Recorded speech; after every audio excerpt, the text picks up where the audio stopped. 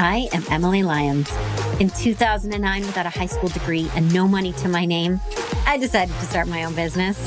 But since then, I've built several multi-million-dollar companies, and I don't plan on stopping.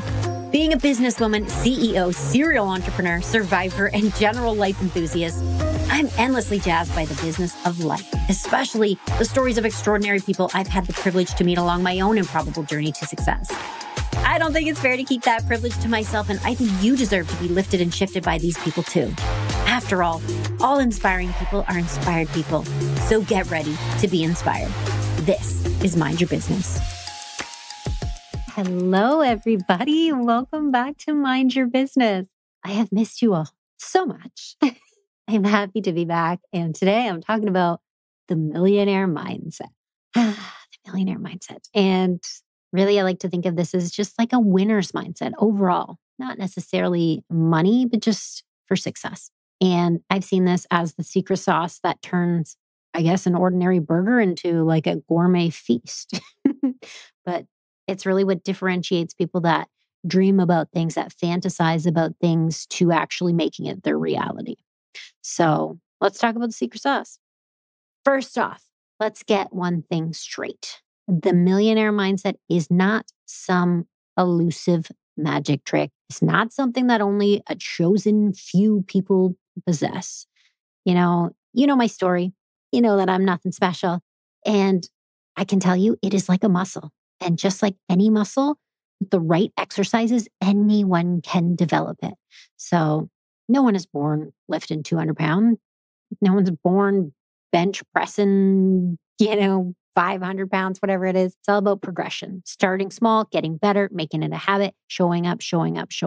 And there, boom. Next thing you know, you're bench pressing 200 pounds.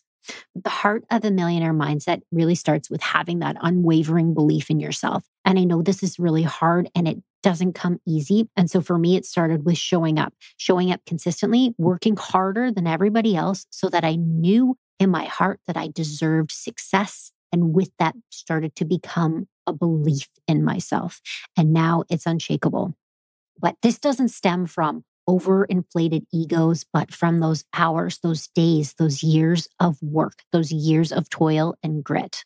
It's that fire in the belly that we get, that sparkle in our eye, as if we say, while you're dreaming about success, I'm not working for it.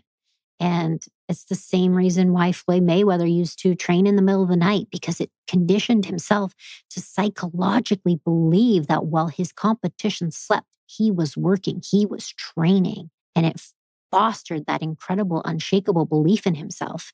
And so the more you show up, the more work you put in, and the more training you do with whatever it is you want to master, the more you are going to get that belief in yourself. And failure, well, to the millionaire mindset, that's just success in disguise. It is the universe's cheeky way of saying, try another door. Where the majority of people would be paralyzed by the fear of failure, the go-getters, the successful people dance with it. They use it to their advantage. They seek it out because they know that by embracing every stumble, every fall is a lesson wrapped in it. So how can I get better? What can I do next? And if you look at things, that's how innovation happens. That's how science happens. If you never failed, we'd never discover anything.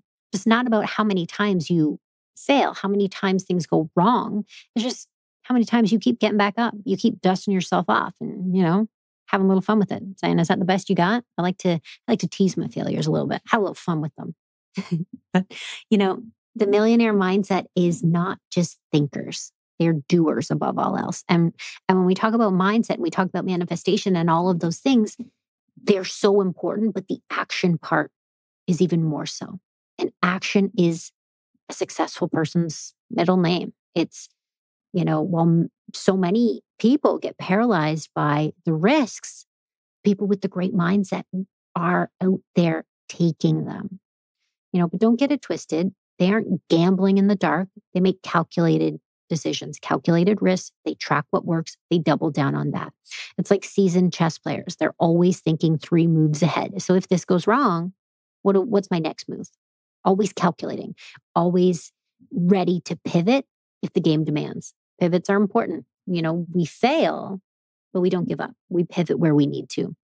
Curiosity may have killed the cat, but it also made the millionaire. Millionaires really have an insatiable thirst for knowledge. And I've talked about this before, constantly learning every way they can, whether it's books, podcasts from other people. They're the ones at the parties who will corner you and deep dive into a conversation with you about what it is you do, how you do it, what's the future of AI or the economic impacts of climate change. Why? Because they never stop learning. They are curious and their minds are like sponges, constantly absorbing, always evolving, knowing that they don't know everything and they can never know enough. And remember, when you're green, you grow. When you're ripe, you rot. I love that saying. Right. The next thing is discipline and consistency are the unsung heroes here. Dreams are lovely. They are fantastic. But people with the millionaire mindset know that it's the daily grind, the routines, the unsexy habits that lay the golden eggs. It's like the saying, while you were busy looking for the elevator to success, they took the stairs. They respect time like the precious, non-renewable resource that it is. Every tick of the clock, every fleeting moment is an opportunity, a blessing, a canvas to paint a legacy. Every single moment you need to jump on it. And that's why it is just so important to create success habits. The little tiny things you do day in and day out that compound over time to create your dream life. What are those little things that you need to do every single day to make the future you want in 6 months or 12 months your reality or 10 years from now? But at the end of the day, it isn't just about the 7, 8, or 9 figures in the bank account. It's about the journey, the hustle, the challenges they embrace, and the limits pushed. Because the majority of these people, myself included, I love the journey. I love doing things that excite me, that get me outside of my comfort zone, that make me nervous. They excite me. And I am just so driven by achievement. And so figuring out what it is that you love is so important because of this. And it might not be the exact business that you're building, but just how you're building it, what you're doing to get there. But it's really a mindset that is a testament to human potential and resilience. So if you want it bad enough and you're willing to work for it, the universe will conspire in your favor. And that's not a me quote. That's a quote. I don't know who said it, but something that I often tell myself. If you want it bad enough and you're willing to work for it, the universe will conspire in your favor.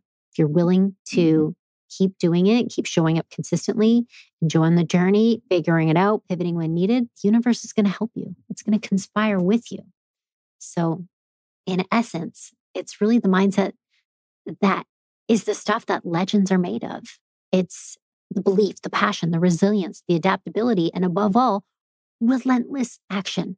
So next time you think about success, remember, it's less about the glittering gold and more about the grind, the grit, and the gutsy spirit that gets you there.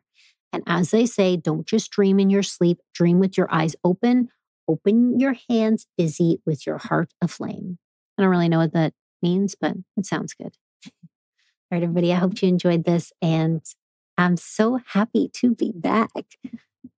So if you want to start with cultivating this mindset yourself, put together a few points that I think are crucial to be able to doing this. So first, it starts with that unwavering self-belief that I mentioned, but having that belief in yourself. So start with small affirmations. If you really, really have low self-confidence, even if you don't, they help everybody. Small affirmations, write them down. I am capable. I am worthy. I will achieve my dreams.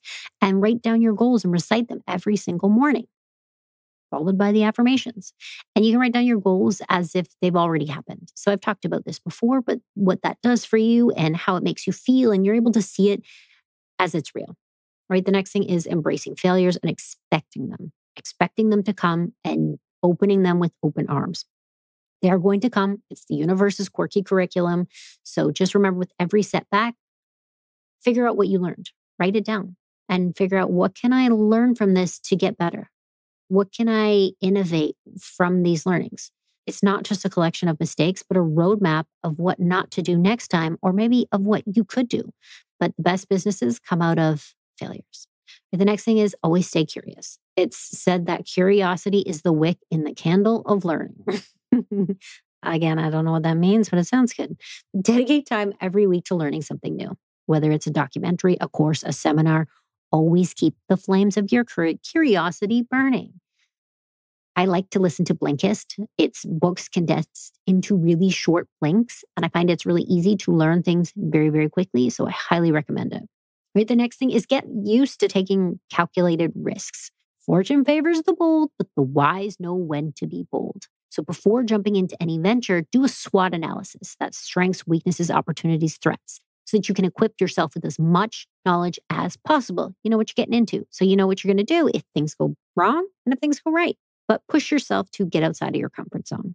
The next thing is discipline and consistency. Like I said, dreams are the starting line, discipline is the path, and consistency is the pace. Actionable step for this would be create a daily routine and then stick to it. Whether it's waking up at 5 a.m., dedicating an hour to reading, or allocating time for fitness, consistency is the key here. And start small. Maybe it's I'm going to commit to every single day at 10 a.m., I'm going to take a 20-minute walk. And I'm going to do that for the next couple of weeks. And next thing you know, it's a habit. And next thing you know, you're a lot fitter and you're a lot healthier. But commit to it, figure out what that daily routine looks like, and stick to it. Now, the next tip I want to say is networking. Your net worth is often your network. I know you've all heard that, but look for ways to network. So whether that is attending industry conferences, seminars, events, workshops, not just to gain knowledge, but to meet like-minded individuals. You know, when you find the right people, you can go places a heck of a lot faster. You have no idea what opportunities might come out of it. So however you can network, jump on it. Now, you want to get really good at goal setting. So I've got episodes where I dive into goal setting, but the most common framework is SMART goals, SMART, specific, measurable, achievable, relevant, and time-bound. Every quarter, set SMART goals for your business and for your personal life, for your personal growth. Review them and calibrate them as you go along. Every successful person knows what they're working towards. It makes it so difficult to be able to stay consistent, to pivot when you need to have that resilience when you don't know what you're working towards. So get used to setting really great goals, reevaluating them as needed. All right. The next thing is continuous self-investment. The best investment you can make is in yourself. And so allocating a part of your budget for personal development. This could be taking courses, buying different books, attending different workshops, those events where you're going to also meet great people, but never stop learning because life never stops teaching. The next thing is the power of visualization. What the mind can see, you can achieve. Create a vision board. Paste pictures, quotes, and reminders of your goals. Look at it daily. Imagine yourself achieving them. Feel the success. Simple enough, right? I have seen this time and time again where people have visualized the life that they now live. Like Jim Carrey did this a lot with visualization. There's a lot of people. Oprah talks about it a lot. Now, one of the things you want to do is you want to make sure that you're moving the board around, that you're switching it up. If you're leaving yourself Post-it notes, you want to move it around because we get used to our surroundings. So if we have something and it's just staying in the same place, we'll start to just ignore it. It'll just blend in. So you want to make sure that you are switching it up. Now, the last tip I'm going to say today is financial literacy. To multiply your wealth, you first need to understand it. One of the biggest things that successful people do is they use their money to make more money. And so educating yourself about investments, savings, financial tools, even considering hiring someone, whether it's a financial advisor or whoever, somebody that is trained in this area, but you want to use your money to make more money. And just remember that this mindset isn't a state that you're going to achieve overnight. It is built on lessons, on successes, on failures. And it's a testament to resilience and tenacity and ambition. But every successful person was once just a person with a dream, fire, and the audacity to believe that they could turn that dream into reality. And if they can do it, if I can do it, well, with the right mindset, actions, maybe like a little bit of sass in there, so can anybody else. So please gear up, put those boots on, and get marching to the rhythm of your dreams. After all, the universe is ready to conspire with you. All right, everybody, if you enjoyed this short little episode, please make sure to share it with a friend, post it on your stories, tag me. I'd love to see it and repost it. And if you haven't, please do subscribe. Until next time, I'm Emily Lyons.